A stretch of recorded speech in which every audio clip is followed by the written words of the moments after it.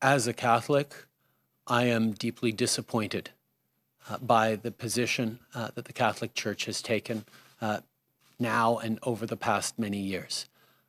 When I went to the Vatican a number of years ago, I directly asked His Holiness Pope Francis to move forward on apologizing, on asking for forgiveness, on restitution, on making these records available. And we're still seeing resistance from the Church, possibly from the Church in Canada.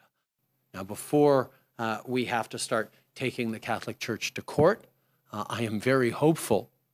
that religious leaders will understand that this is something they need to participate in and not hide from. The ongoing removal of kids from their communities to live with foster families, to go to other cities or towns where they lose their culture, they lose their language,